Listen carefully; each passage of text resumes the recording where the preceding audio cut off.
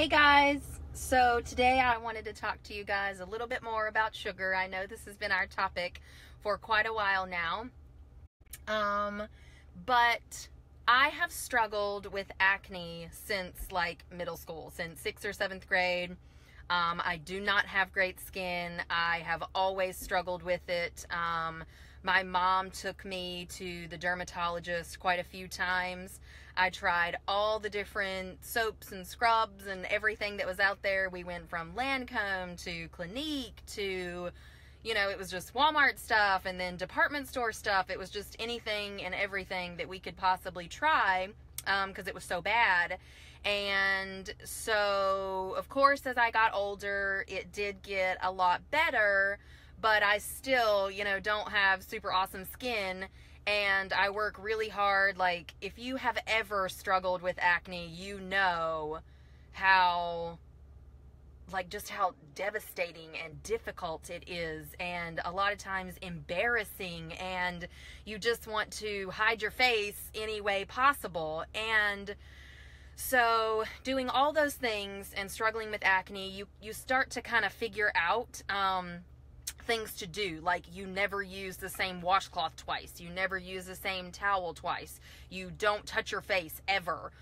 You don't let other people touch your face. You don't rest your hand on your face and prop your, like people sit like this and like that. You don't touch your face ever. So there's all these like little tips and tricks kind of things that you pick up if you have struggled with acne, because you just can't do any of these things. Everything sets it off. So as I got older, it did improve, like I said, but I still use like all the creams, all the lotions and everything I can to combat it. And it did not really get a lot better until I quit eating sugar. And I really didn't know until it happened. Like, when I started, down the journey of quitting sugar, I was thinking, okay, like, we'll just see what happens. I was really looking for more weight loss type of stuff and a little bit more control as far as my food cravings. But when my skin started to change, that's when I started to get really, really excited, because it's something, like I said, that I've struggled with forever, and you can't do anything about it. It just is what it is, and you got to deal with it. Sorry for your bad luck. So when I started to see changes in my skin, that was a huge, huge turning point for me. So I just wanted to show you guys, this is what my face looks like today. I basically quit, if you're not aware, I quit eating like added sugar. Now, my life is not completely perfect. I just wanted to let you know. I still do eat it every once in a while. Over Thanksgiving, there was cookies that my grandmother had that I eat like never. So I had some of those. But on a regular, like, daily basis, when I'm at home controlling my own food, I don't eat added sugar. So I still do eat, sweet potatoes, butternut squash. I still eat fruit and stuff like that.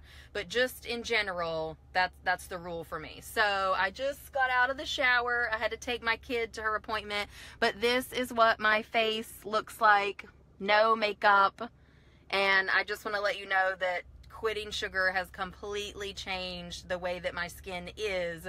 And if you want the same changes that I got, at least in the acne department, regardless of any of the other benefits, like feeling better, improved energy, recovering quicker from my workouts, weight loss, that kind of stuff, all of that aside, if you want to improve your skin, quit eating sugar. So this is a quick and short video, guys, but you can click in the link below to get my 5 days worth of sugar-free hacks if you are interested in changing your skin.